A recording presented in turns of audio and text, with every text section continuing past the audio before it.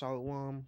All praise and glory to Yahawah, Bahasham, Yahawashi, double honors to the other apostles, a great millstone, salutations to you, Akim, teaching all truth and sincerity. This is a quick video on UFOs are the chariots of Israel. UFOs are the chariots of Yahawah, Bahasham, Yahawashi, basically. So this is Isaiah 31 verse 5. As birds flying, so will Yahawah of hosts defend Jerusalem. Defending also he will deliver it, and passing over he will preserve it. So the Most High Yahawah will send his chariots to basically deliver the 1/3 and the elect from the coming destruction upon this place. He's going to actually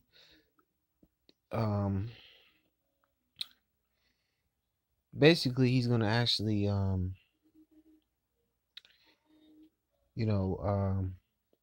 deliver these the elect and the 144,000 of the so-called Negroes, Latinos, Native American men, and the 1/3 of the nation of Israel into these chariots, and they will forever be with Yahawashi in the air and the angels. And basically that's how he's going to defend Jerusalem. That's how he's going to save Jerusalem, because the nation of Israel are people before it's a place. The nation Jerusalem is a people before it's a place, basically. So,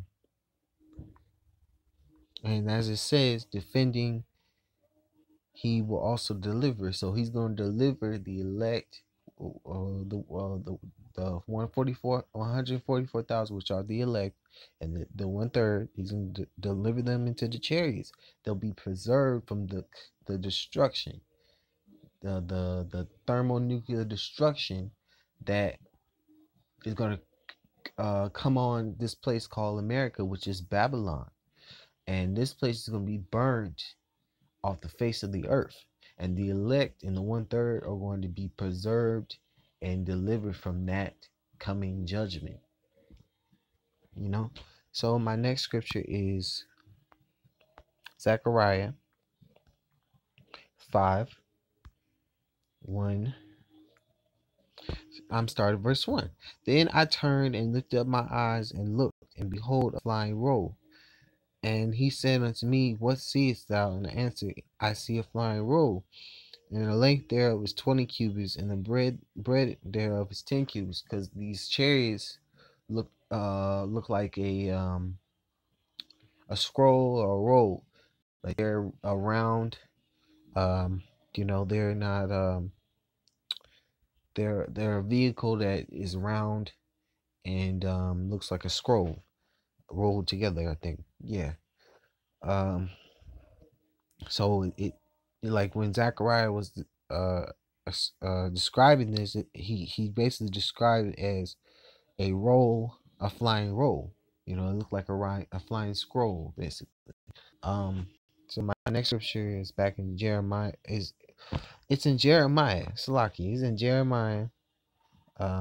It's Jeremiah 4 verse 13.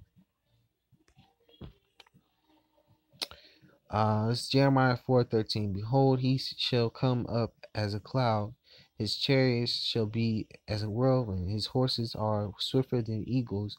Woe unto us, for we are spoiled. That he is Yahawashi. The clouds are those the so-called white man calls them UFOs. They're really IFOs. They're really IFOs. And they're gonna come up like a whirlwind. Those are the horses which are swifter than eagles, because these chariots can fly. Their time limit is different from a regular car or a regular vehicle. Like, they can fly at the speed of light in minutes, and they can be a place in a minute. It doesn't take them long to get somewhere. So that's how how amazing these chariots are. And you know, that's how it's gonna be, how people are gonna look at it. It's gonna be a strange salvation, a strange deliverance.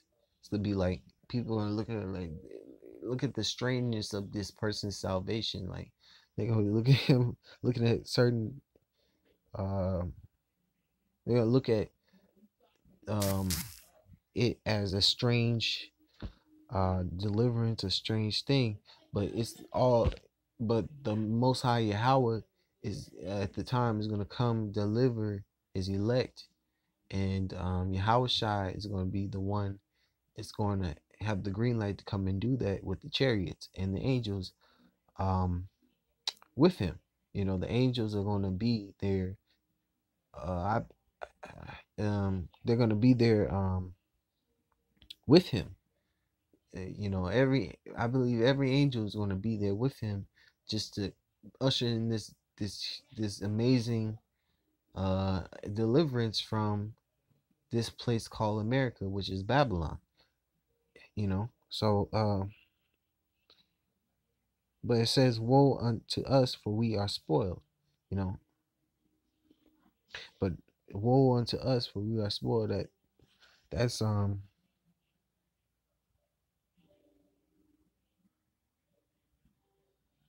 it says 14, I know, O Jerusalem, wash thy heart from wickedness, that thou mayest be saved.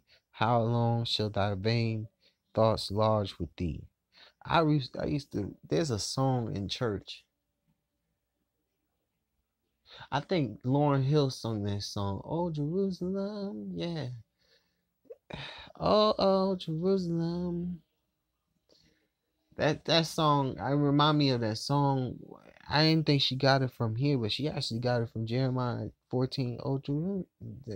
Yeah, it talks about woe unto our soul.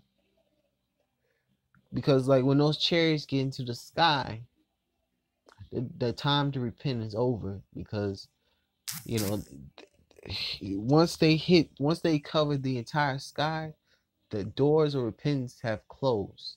So that's the reason why it's saying woe unto us.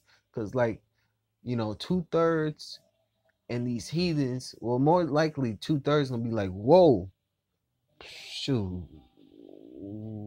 Because like most people do not, like, just like it's gonna be like in the time of Noah. When Noah told told those people, told the people around him that it's going to prophesy to the people around him that it's going to rain.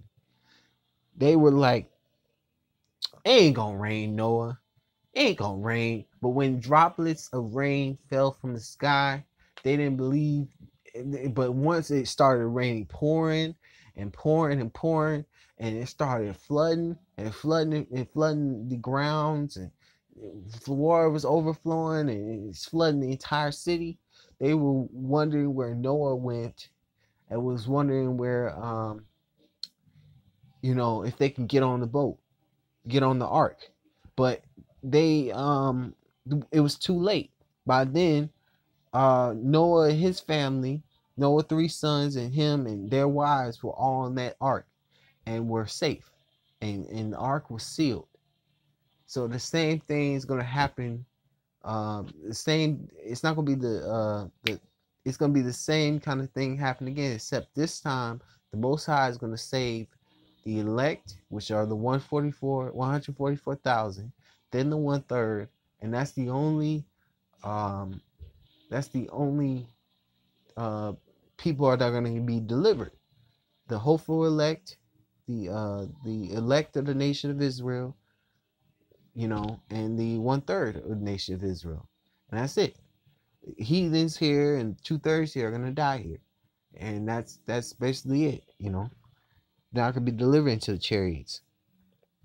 So my next scripture is 2 Kings, uh, and that's my last scripture. So let me find it right quick. 2 Kings 2 verse 11. So this 2 Kings 2 verse 11. It came to pass as they shall Slaki. And it came to pass, as they still went on and talked, that behold, there appeared a chariot of fire and horses of fire, and parted them both asunder. And Elijah went up by a whirlwind to heaven. And Elisha saw it, and he cried, by my father, the chariot of Israel, the horsemen thereof. And he saw him no more, and he took hold of his clothes and rent them in two pieces.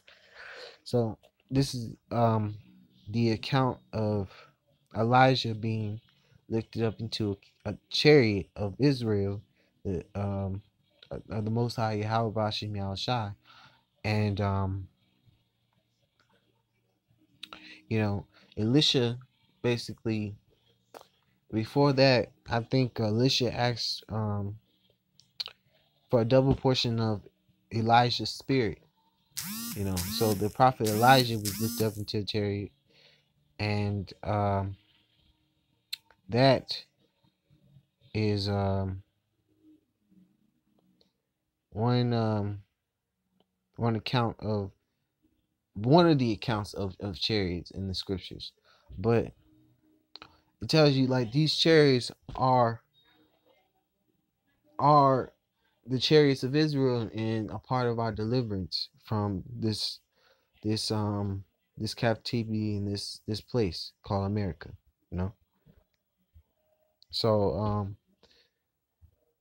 and these chariots are the chariots of Israel, the chariots of Yahshua, the chariots of Yahawashi. So I'm gonna say, all praise and honor, glory to Yahawashi, double honors to the elder apostles, great millstone, salutations to you, Akim teacher, all truth and sincerity.